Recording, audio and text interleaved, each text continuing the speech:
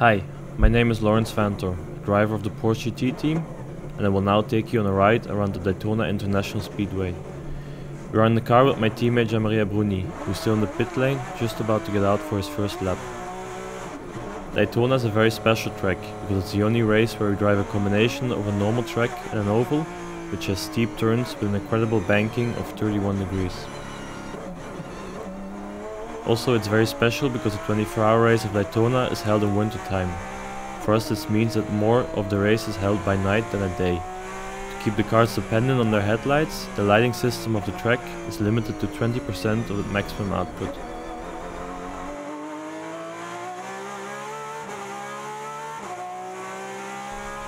So we are now out on track, passing the so-called Porsche Platz on the left, while we are overtaking some traffic, which is a very big part of this race.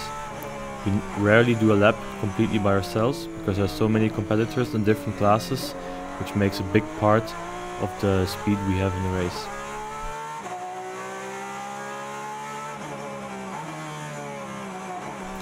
We're approaching the last corner of the infield, and after we go out on the incredible oval.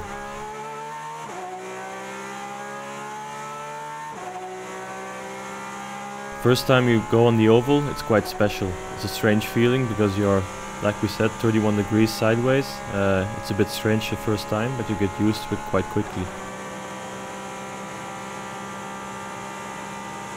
So we always have to work with other cars, slower and quicker cars, judge it, overtaking, judging the risk. It's not easy, but it's a very big part of endurance racing. General rule on the oval is slow is low, so when quick cars are approaching we stay on the low side. Now a chance for the last checks for Jimmy to check the car, his tire pressures, talk to the team, have a last drink before he goes out on his flying lap. So now we go for a first quick lap.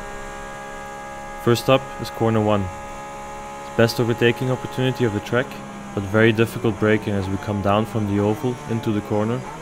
Second gear, going close to the inside wall.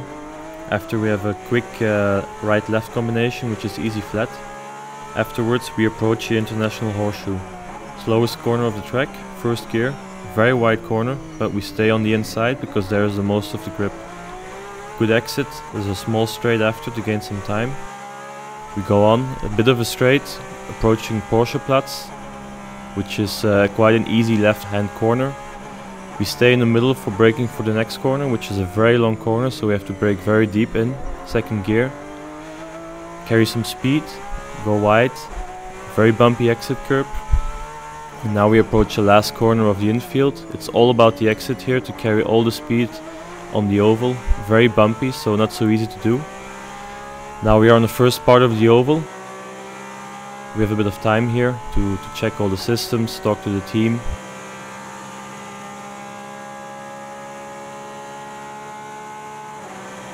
So now we will approach the last corner of the track, one of the most critical corners, the bus stop.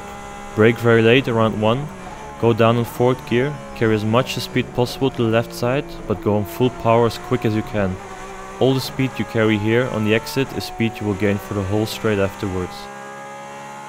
From now on, the track is done. It's pedal to the metal and just wait until the finish line.